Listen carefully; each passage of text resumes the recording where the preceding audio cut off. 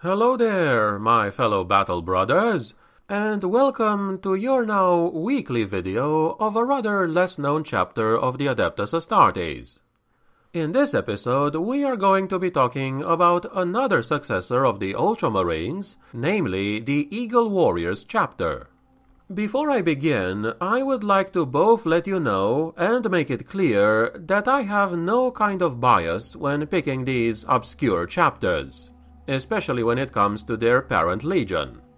So, if I do 3 Ultramarines successor in a row, for example, it is not because I have a hard-on for Ultramarines, but because those chapters fit my time and script requirements whenever I made them.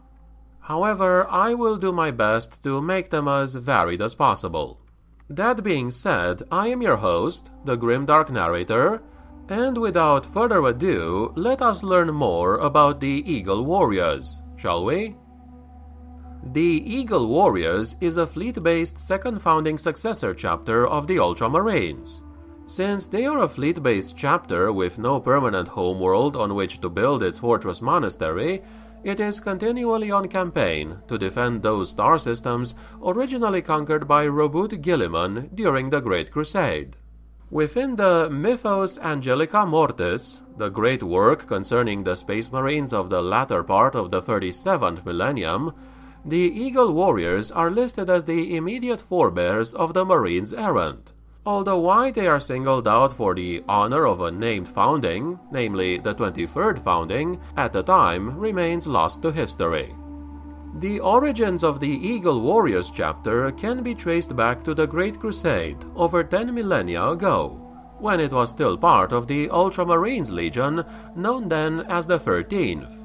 This was before its reunion with the Primarch Robert Guilliman.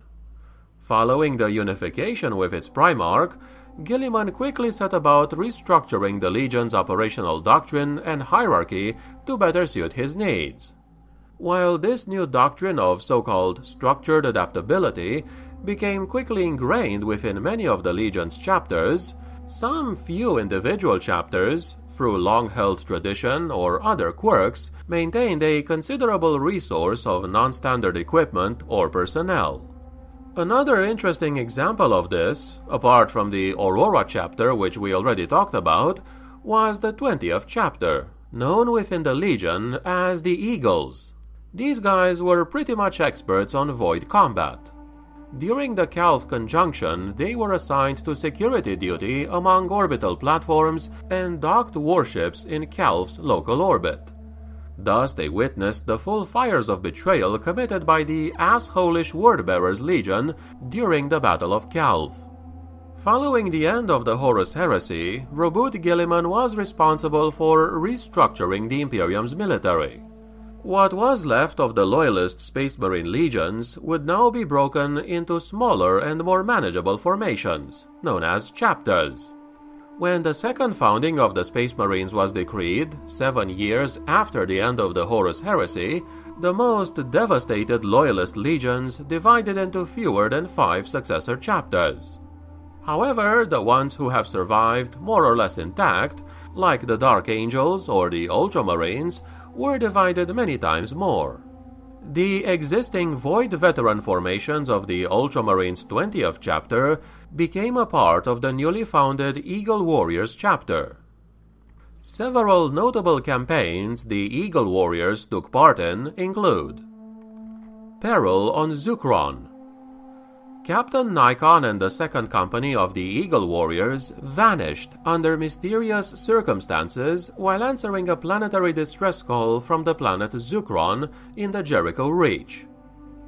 Reconquest of the Zephyr subsector.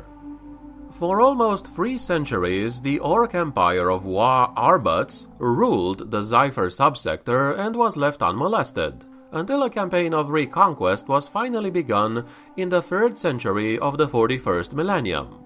The reconquest was led by the forces of the Raven Guard, the Marauders, the Eagle Warriors, and Revilers Space Marine chapters, supported by 24 Imperial Guard regiments.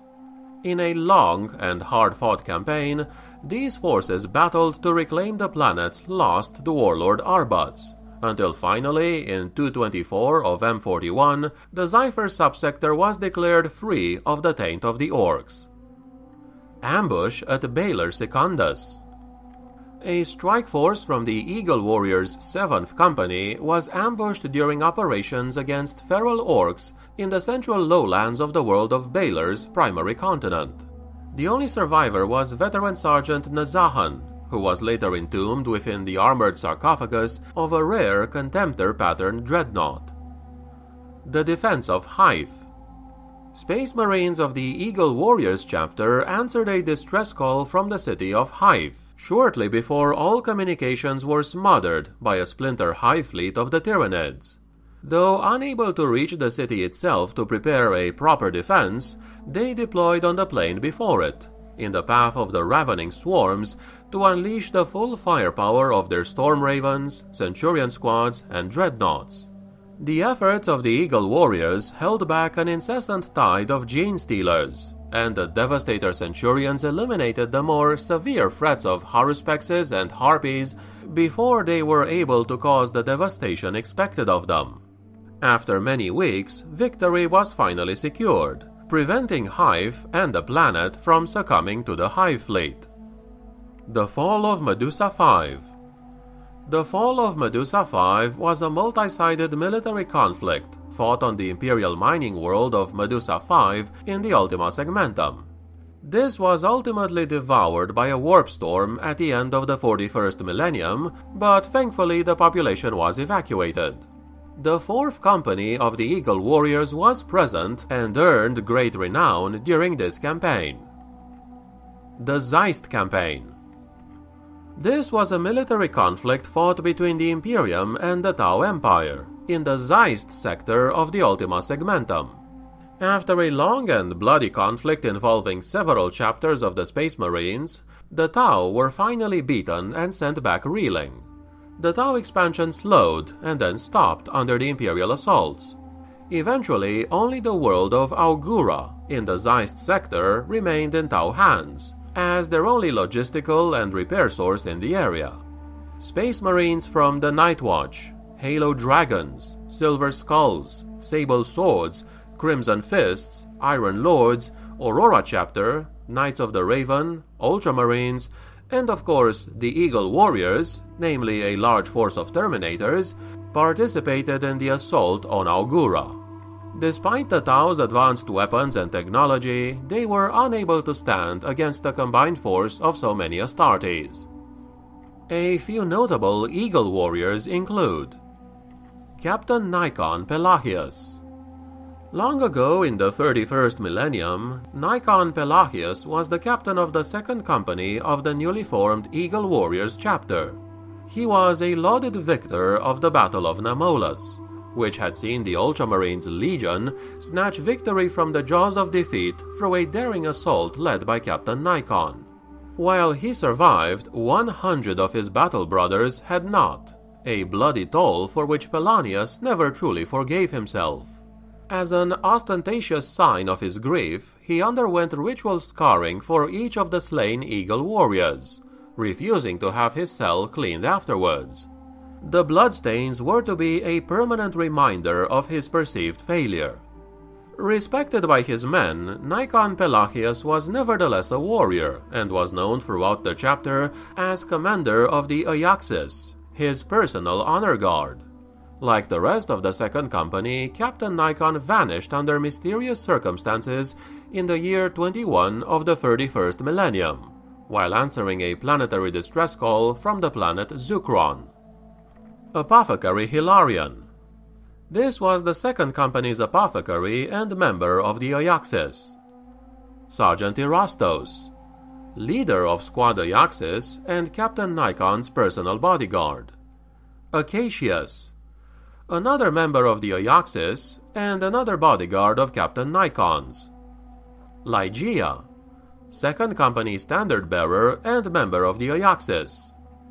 Galenos, heavy weapon specialist of the Ajaxis, usually armed with a heavy bolter. One of the most sacred relics of the Eagle Warriors is called the Pinions of Ascanius. The Pinions of Ascanius are a custom-crafted artificer pauldrons and vambraces that can be fitted onto a suit of Astartes power armor. Ascanius of the Eagle Warriors was seconded to the Death Watch in the Jericho Reach in the mid-37th millennium, where he developed a reputation for swordsmanship without equal. His armor, custom-fitted to his enormous frame, was the subject of numerous upgrades to enhance the grace and power of his strokes. Eventually, the masters of the forge themselves were at a loss to explain the modifications in full. After his death, they found they could not refit the full armor to accommodate another wearer, and were forced to dismantle it. However, they took great care to preserve the pauldrons and vambraces that had encased his arms. They can now offer another Astartes who incorporates them into his own armor unprecedented dexterity in close combat. The Eagle Warriors wear a unique halved heraldry of blue on the right and white on the left of their power armor. The white squad specialty symbol on the right shoulder guard designates operational specialty. A black Roman numeral is stenciled on the center of the squad specialty symbol, which indicates squad number. The color on the left knee guard indicates company number in accordance with the Codex Astartes. The right knee guard often bears honorifics, such as an iron halo marking or an imperial laurel. The Eagle Warriors chapter badge consists of a blue eagle's wing, displayed and elevated, centered upon a field of white. And this, my friends, has been what I wanted to tell you about the Eagle Warriors chapter of Astartes for today. Would you like to be a battle brother of this chapter? Let me know in the comments below. Was this video informative or entertaining? In that case, please consider clicking the like button and subscribing for more content. I thank you kindly for watching, and I wish you all a peaceful day. The Emperor protects.